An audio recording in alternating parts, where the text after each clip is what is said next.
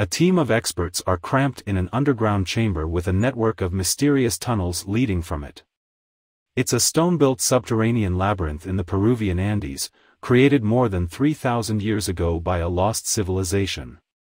The scientists launch a four-wheeled mini-robot with a camera and lights down one of the narrow passages, which is too small for a human to enter. And what the high-tech machine reveals is both macabre and deeply shocking. Robots exploring this ancient megatemple found a subterranean maze that hosted a sinister ritual.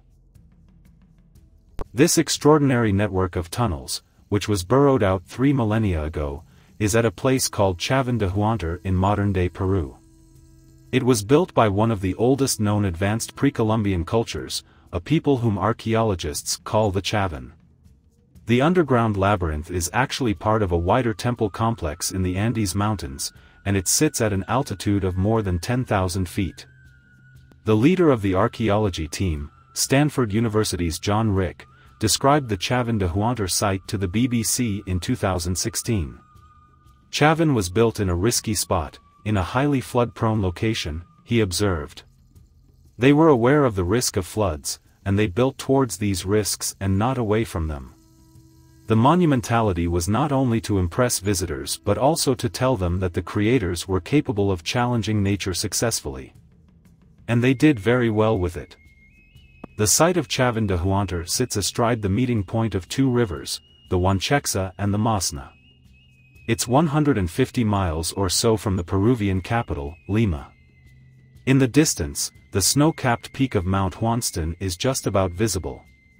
This is a mountain that the Chavin people would have known at the time they pursued their mysterious, and sometimes barbaric, rites at the sacred temple. As well as the incredible tunnel network, the site at Chavin de Huántar includes some spectacular stone constructions above ground. The remains of these squares and structures attest to the Chavin's advanced abilities in masonry. They were also accomplished artists, and many structures are adorned with ornate carvings cut from the raw stone with great skill. Some of the granite structures are more than 80 feet tall and they're gathered around a spacious plaza. Yet the most intriguing feature of the site is undoubtedly the labyrinthine network of tunnels and rooms. The Chavin shamans would have used this space to celebrate their holiest rituals, customs that were sometimes brutal. The experts working at Chavin de Huántar aim to find out how the people of this long-lost ancient civilization lived. The underground passages and chambers, they believed, could hold some significant clues. And what they found out about the Chavin people's customs was nothing less than horrifying. It was a discovery that hinted at the cruelty of this advanced ancient civilization. So just who were these Chavin people? To put things in context, the civilization they created came some 10 centuries before that of the more familiar Incas. The height of Chavin culture extended over an era known as the Early Horizon from around 900 BC to 200 BC. Before that, it's reckoned that there was already human settlement at the site from as far back as 3000 BC. The Chavin culture got going around 1200 BC, and its territory, centered on the Andes Mountains in modern Peru, stretched from the Amazon all the way to the Pacific. Their society included a sophisticated system of worship, widespread commercial activity, and a thriving artistic culture.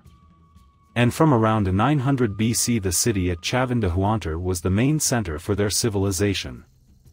Over the period of Chavin de Huántar dominance, experts believe that 3 separate societies lived in the city.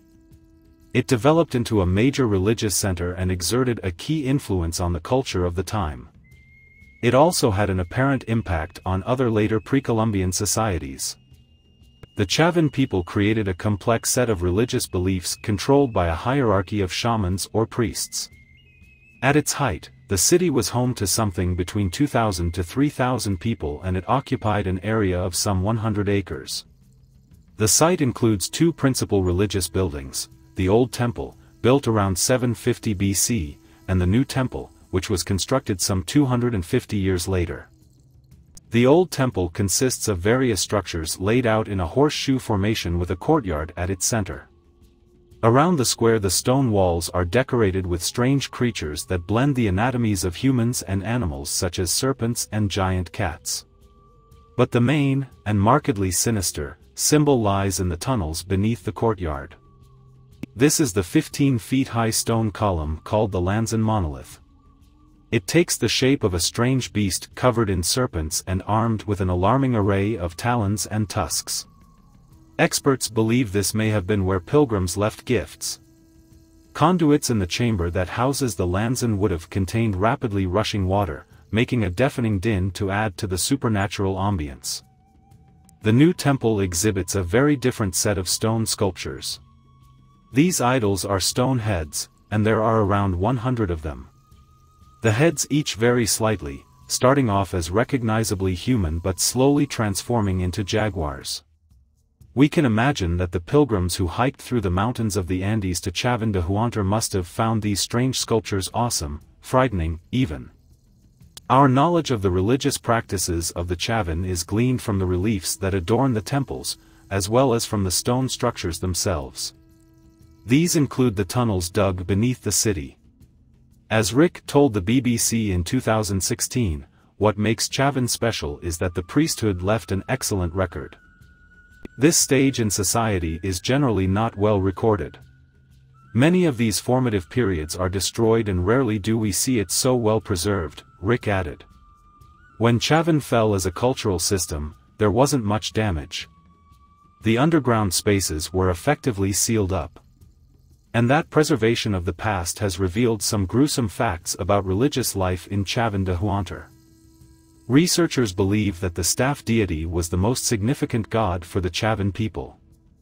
And there's a statue of this sacred force in Chavín de Huántar's new temple. It's said to represent an abundant harvest, which was an important notion for a society that depended on farming crops.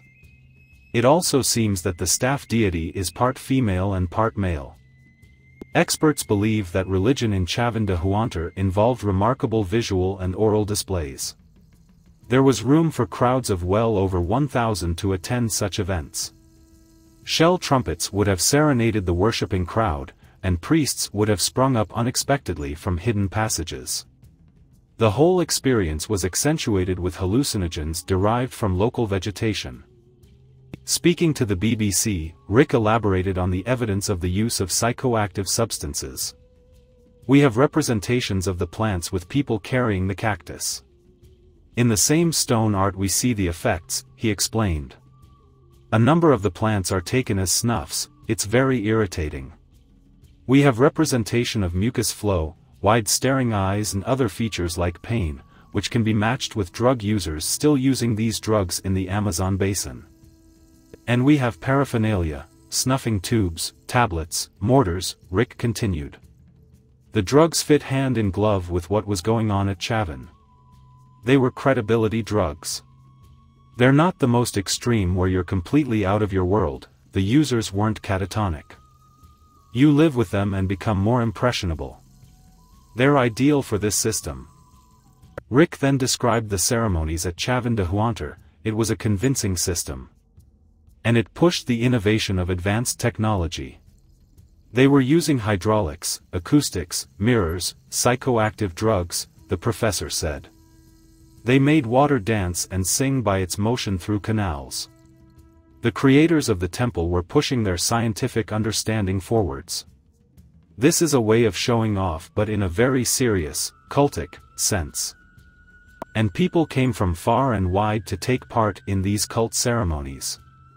Some may have journeyed hundreds of miles to attend rites at Chavín de Huántar. At the time, it would have been an extraordinary distance to travel, Rick observed. This leads us to think the people that came here were important figures. This was a cult for the secondary elite who were now emerging and for whom Chavín fit very well in their worldview. Those who took the trouble to journey to Chavín de Huántar would have been expected to arrive bearing gifts. Rick suggests that the more elaborate the offering a pilgrim brought, the greater access to the temple's innermost chambers they'd have been allowed. People may even have been asked to help in the construction of parts of the sacred buildings. As we've seen, the team of archaeologists and technicians led by Professor Rick were keen to learn more about the mysterious Chavín people. Above all, they wanted to explore the network of underground passages and channels that lie beneath the surface structures of the city. But that was far easier said than done. The underground labyrinth did have chambers that could be accessed by simply climbing down a ladder. But there were many other passages too narrow for humans. Some of the tunnels were also far from safe, with the prospect of a cave-in a real risk. And it was engineering students at Stanford University who came up with a solution to help the archaeologists in their quest: robots. Rick highlighted the problems facing the archaeologists in a short film made by Stanford University. Robots were unnatural in some sense. Many of these underground spaces are not easily entered, that's one aspect, he explains in the footage. But there are spaces that we don't have a lot of confidence in, the level of risk here is huge. The engineers built two types of remote-controlled robot to explore the Chavin de Huantar tunnels. One was a snake designed by Stanford PhD scholar Margaret Code. This flexible tubular gadget, called Vinebot, is controlled with jets of compressed air. It can extend and, with a camera at the front, allow the operator views of inaccessible crevices and channels. The second type of robot came in the form of a miniature four-wheel contraption with lights and a camera. A wire connects the tiny truck to a laptop that displays images from the remote-controlled explorer. Two Stanford students, Daniel Chan and Jack Lane, built these clever gizmos, which became known as Chavin rovers. Speaking in the Stanford film, Rick says, "We think we can start to get into the mindset of Chavin. What they understood, what they were trying to do. What their architecture was up to. These underground spaces are key."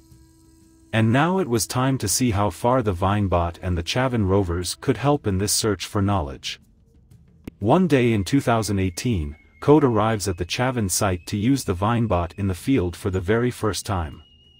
Perhaps betraying some last-minute nerves, she says to the camera, "Let's hope it works."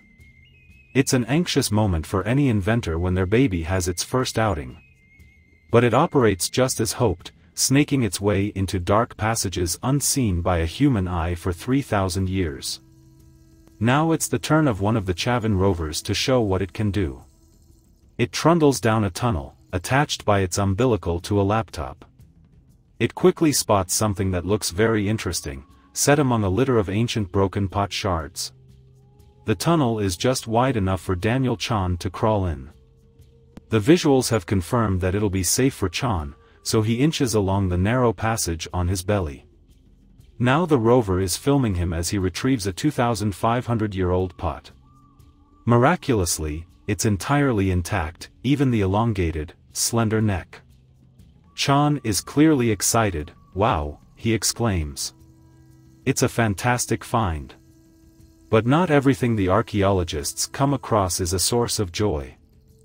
As they explore the tunnels, 36 have now been mapped, they come across 3 sets of human remains. These skeletons from 3,000 years ago represent the most notable finds there over the past half-century. That's because they're the first Chavin interments that have ever been discovered and so have tremendous significance. And these sets of human remains appear to have a shocking tale to tell. Speaking about the bones to British newspaper The Daily Mirror in 2018, Rick said, "We have found at least 3 people in one of the galleries. One of them is a small boy, the other one is a teenager and the other one is a young man, between 20 and 30 years old." Shockingly, though, Rick went on to say that these ancient Chavin people had most likely met their ends as human sacrifices.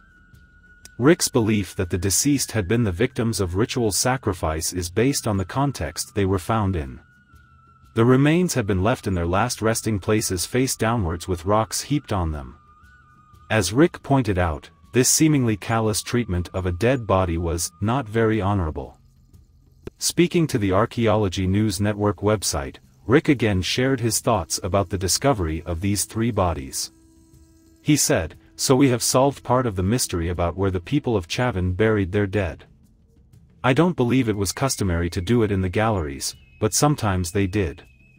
And Rick believes they may in future find more human burials in as yet unexplored galleries that have similar configurations. So why would the priests of Chavin de Huantar have slain these individuals? Rick has some interesting thoughts about the system of beliefs that the Chavan elite created and administered. He theorizes that the framework of our modern sets of beliefs have many significant similarities to those of the ancient Chavan people. If we look at our society with an understanding of where authority comes from, it makes our own symbols and architecture more understandable, Rick told the BBC. Basic symbols like flags, dynasties, countries. How many company presidents, or country presidents for that matter, come to power through subtle group activities, actions, images that convince people they have the right to run the show and have salaries 1,000 times greater than their workers. We all have the belief system that hierarchies are credible. So the human sacrifices and the religious rites that accompanied these gruesome acts may well have been part of an organized system to control the Chavan population. Rick then expanded upon his thoughts about the workings of the priestly Chavan elite and their relevance to us today. He explained, the things that were built into the site to make it impressive then, still are impressive now. When we walk into the site to excavate, the feelings of awe and privilege and fascination are not purely of our own invention, Rick continued. We're still getting the message from these priests 3,000 years ago. It emphasizes common ideas. We're not different from humans 3,000 years ago. When you put something in the ground or on the ground, the ceremonies keep going on. Just not in ways they could ever have dreamed of. Thanks for watching, and don't forget to like and subscribe.